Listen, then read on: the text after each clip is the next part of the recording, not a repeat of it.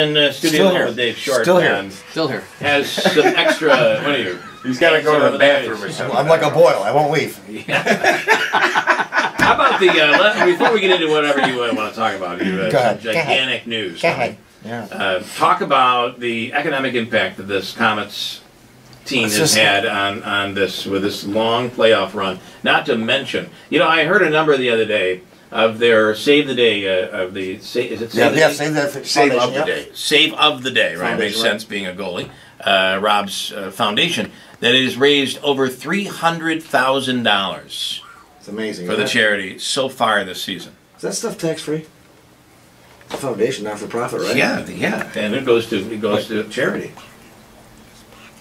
Oh, you did not just say that. I didn't say a word. But anyway, it's wonderful. What they're doing down there is absolutely phenomenal.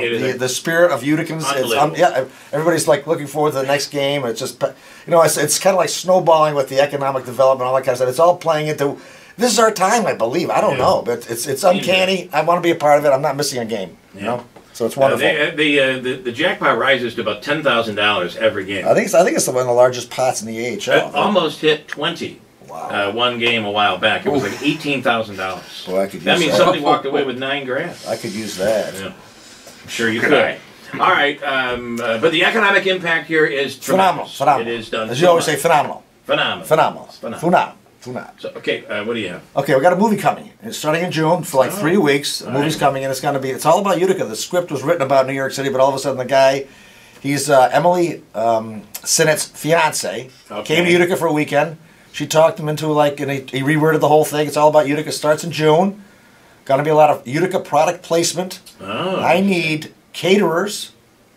And I also need a conference room. So if anybody has ideas like that or wants to be in the movie, please email me. Now, is the conference room for script writing, or is it? No, it's a scene. It's a scene. There's going to be a lot of scenes already because he's already got a lot of locations already set out. Okay. But I'm also finding some other ones for him, probably exteriors and stuff like that. But now you say a conference room. What kind of conference? Well, it has to look like it's an economic, like an investment company.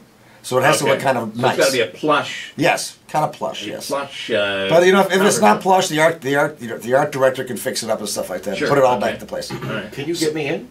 Yeah. I mean, something big. A bit leading role. A bit part, maybe. A bit part. Yeah, a part with a bit in your mouth. Can you tell us what the movie is about? What is it about?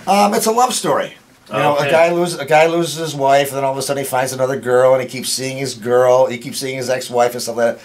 And it's just, and it happens in all these places in Utica, so it's kind of interesting. And I want to ask now, we've seen movies done here before, right? And then even like the Mad Hamill movie, which was lower budget, but it was really well done. Yeah, this is kind of like a low mid-range budget. Okay, it's got some I'd say some B-roll, some B-class actors and stuff. Okay. You're all familiar with the actors that are coming here. Thank you. And so we know the names. They do, but I've forgotten them already. So you're saying aside from Jeff Monaski, this is a real movie. This is going to be a real deal. Yeah. Do you think he's making it up? So no, but a lot of times we get hype from Buckley, and we never know what it is. Right? I mean, hype from what? From what? Please. This is big. This is really big. This is huge. This is huge. So it sounds like it really is big. It is. So it's pbuckley@cityofutica.com. That's pbuckley@cityofutica.com. Email me your thoughts, your ideas, and if there's anybody who wants to be an extra, there's not going to be a big call for that. There will be a couple of cattle calls that I will come to you for. Okay, all right. But if you have any headshots and stuff like that, send them to me. So the email address again is pbuckley, pbuckley @cityofutica.com. Or you could do it, Mr. Hype at AOL.com. Andrew's arm is about to break off because Andrew wants to be in the movie. Yes, he's waving back there. Andrew's a theater major. I know he is. Yeah. Theater major. But I said that I want to be in the movie. They want me. They need me to be in the film. Right. Andrew's a regular drama queen, isn't he? Yes, he is. Yeah. That's a very good point. Sure. Right. That's what you get for keeping us waiting today. Andrew, that's not pink. That's salmon. No. Come on. That makes it a whole lot better. Yeah.